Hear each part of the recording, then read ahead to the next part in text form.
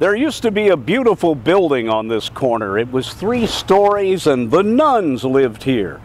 It's symbolic now that there's a beautiful statue of Saint Mother Theodore, the woman who brought the Sisters of Providence to the United States.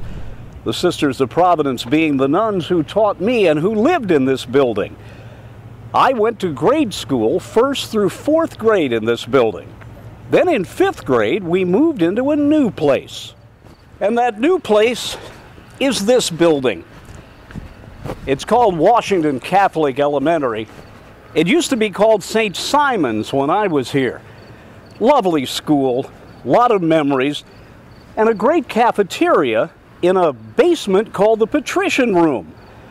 When St. Simon's, now Our Lady of Hope, was being redone, Sunday Mass was held in there.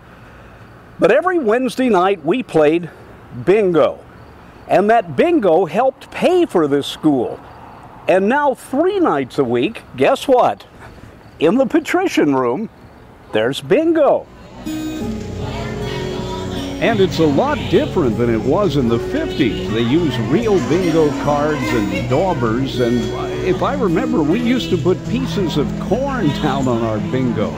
But bingo is bingo, and they do this very professionally here with some very special payoffs. And the old cafeteria is open. My sister discovered these pull-off tabs. A lot of places have what are called side games.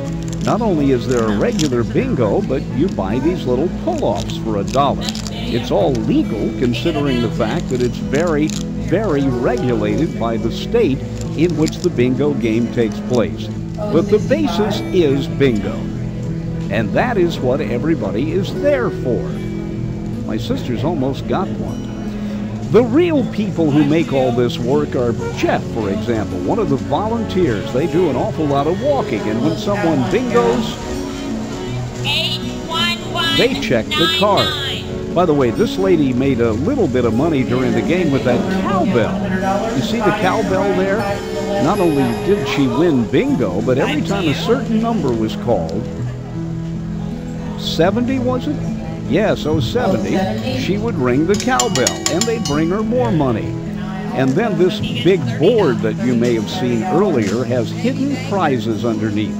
And that's the one that everybody waits for, because you could win $1,000 on that board. And that's a once-a-month drawing. So bingo, more than just schooling, having fun, and playing a game that actually built a lot of Catholic and private schools and helped build this one, St. Simon's in Washington, now Washington Catholic Elementary. I'm Dennis Staley.